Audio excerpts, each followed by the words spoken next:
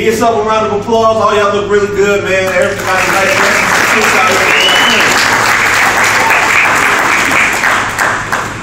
All right. The reason why I came here tonight is real simple. Failure is simply a choice to stop operating. So thus, in part, there is no failure.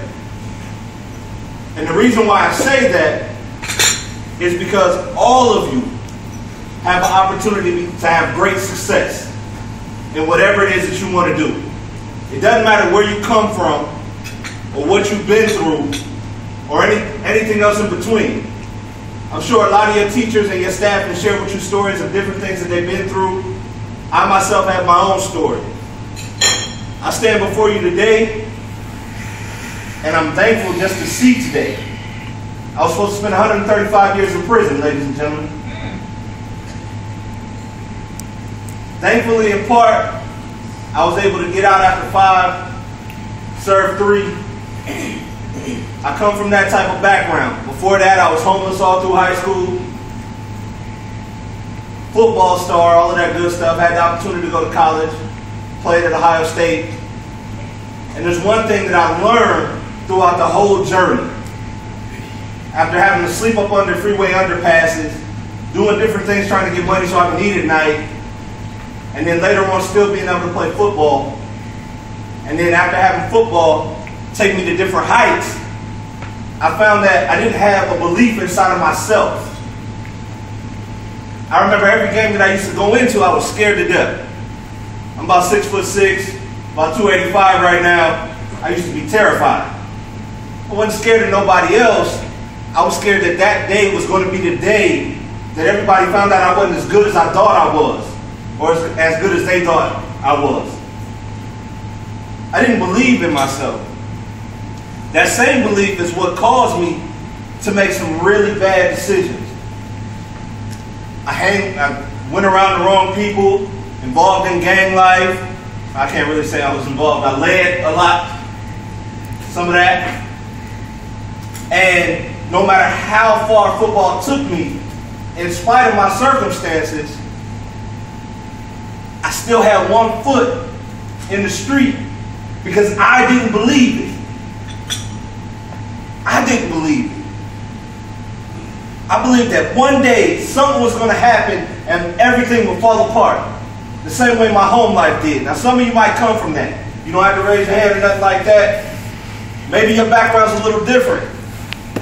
But somewhere deep down inside of you, you lost a belief inside yourself. And I'm here to tell you today, failure isn't an option. You got to believe in yourself today, right now. Look yourself in the mirror and say, I'm going to believe in myself today. I can't fail. You got people around you that have designed an academy for your success.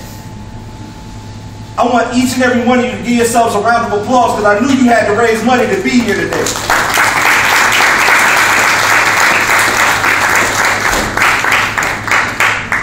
For me, that one foot in the street and then that one foot in football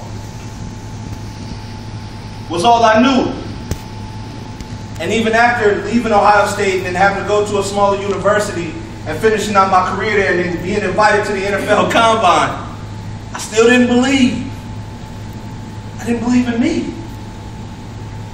It didn't matter what nobody else believed in. They told me how great I was. And on the outside, I'm like, yeah, I'm pretty awesome, man. I'm definitely better than y'all. You know what I mean? Any of that. But I didn't believe inwardly at all whatsoever. So what ended up happening was you stay involved in the street. Eventually, just like at the end of all these movies, Scarface died. You know, whoever else went to prison, it only ends 2 ways. That's it. It's either the prison bars or the graveyard. And if you've been in prison, it's worse than dying. It's like being alive but dead at the same time. And I can't explain to you what that's like. I signed my AFL contract, that's Arena Football, for those that aren't familiar with the acronym. Arena Football League contract in 2005, October.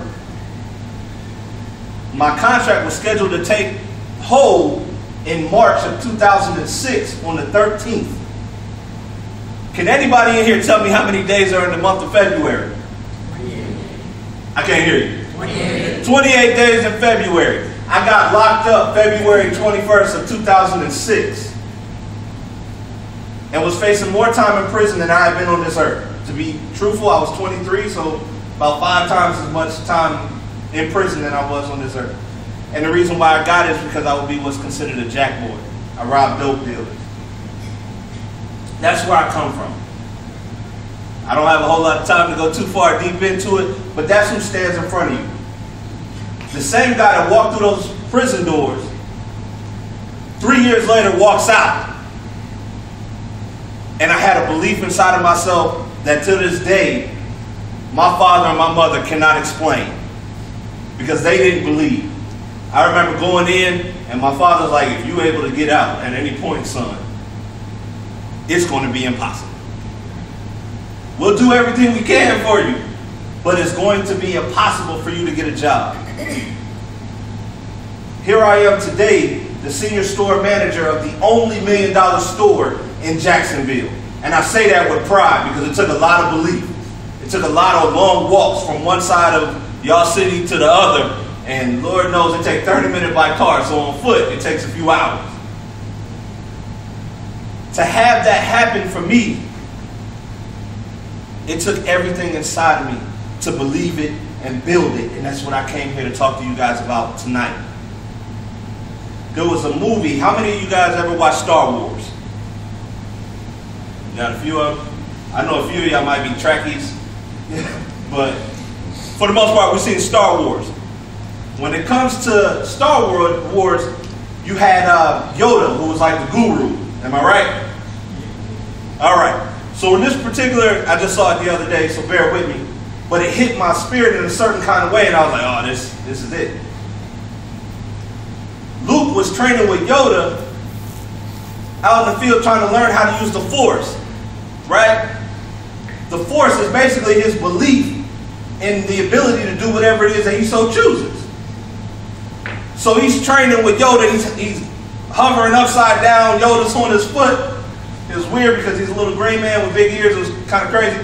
But either way, he's hovering, and the little robot guy, R2-D2?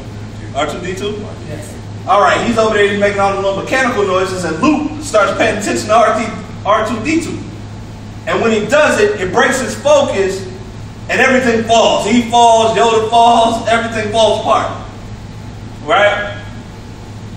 So with that, Yoda's like, concentrate.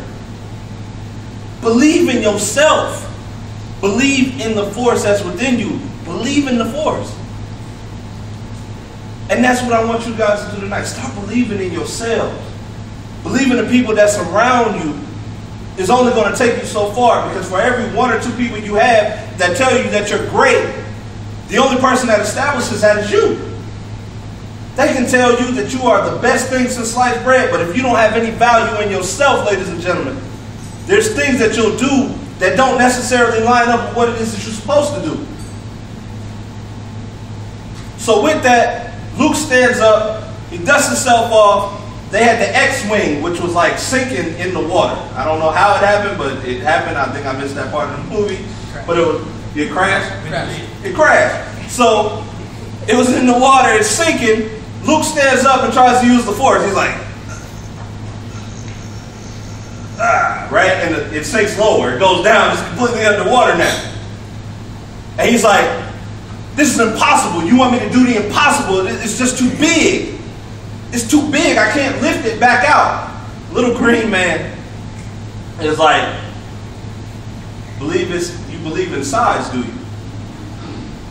It's the size that's the problem. You always telling me what it is that you can't do. And if you believe it's the size, then I guess I must be pretty weak too then, because I'm smaller than you are. But he was like, the strongest asset that I have is my belief, is the Force.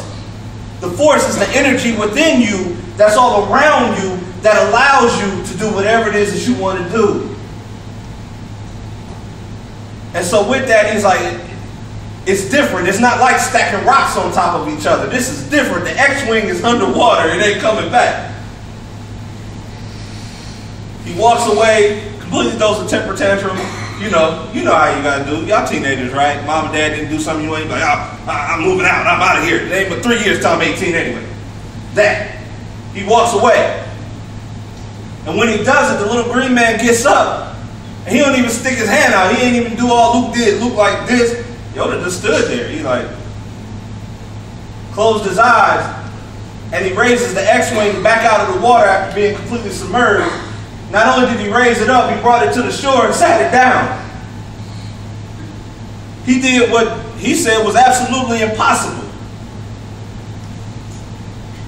And he walks back, he walks around the plane, he's looking at the plane. I imagine inside of his head, he's like, this ain't the real plane, it's a different plane, and I might be seeing things, I don't know. But he was like, I can't believe it. I can't believe it. And Yoda said, that's why you failed. You see, the reason why he failed isn't because he couldn't lift the plane. He didn't allow his belief to allow him to continue to operate. You are going to encounter some things in life that's going to make you want to stop operating. You're going to come across some hurdles that seem like it's a little bit too much. You're going to be in class and the teachers are going to ask things of you that you feel like you can't accomplish. But I'm going to ask you then to believe in yourself now. Right now. Ain't nothing too big or too small for you to achieve. And I say that to you because anything that I set forth to do, any belief I have, belief is simply a trust in an assertion or truth for you. I'm asking you today to assert yourself as to what it is that you want to do in life. I don't care where you come from. It doesn't matter. There ain't nothing too big. There's no situation that's too broken. And it doesn't matter if you're the first one to do it and everybody else tells you it's impossible. It matters what you say. So I'm going to need you to do 3 things for me tonight, ladies and gentlemen. Number 1, let's use the force. Or let's use our belief. Like I told you, a belief is simply a trust in an assertion or a truth. If you want to build a business, then build it. You want to go to the military and you want to be high ranking, go, do it. You want to be a millionaire, figure out how much money you got to make per day in order to make $1 million in a year. Number 2, don't try. Do not try. Either you do or you don't, but there ain't no sense in trying. Anybody tell you they try, they usually don't do it, am I right? Like, I'll try to be there tomorrow. And then you look up tomorrow and they ain't came and you're like, well, I told you I'd try. Stop trying.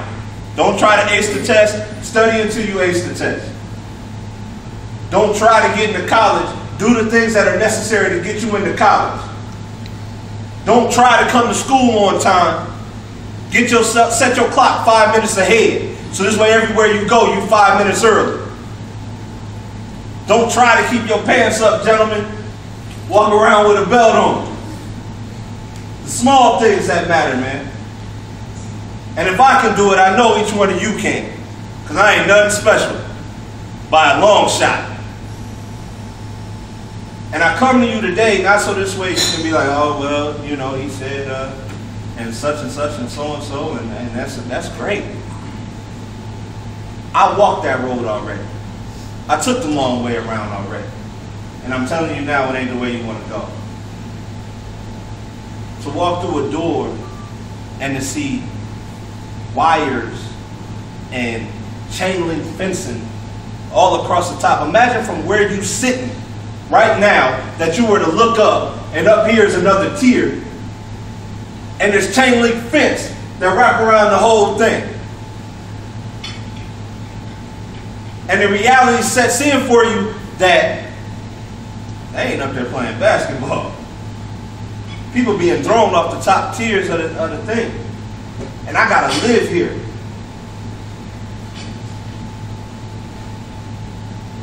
It don't matter what your situation is right now.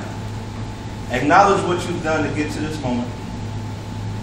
Believe in yourself to go forward and to make a plan. I don't care what the goal is.